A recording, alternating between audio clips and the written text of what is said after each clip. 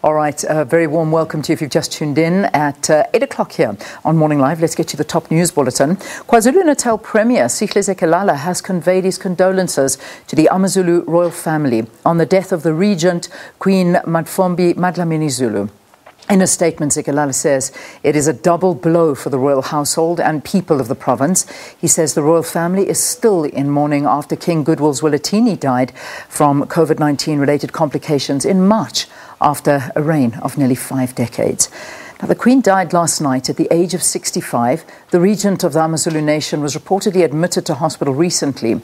Announcing the news, AmaZulu traditional Prime Minister Prince Mangosuthu Buthelezi said the untimely death of the Queen has taken them by surprise and left them utterly bereft.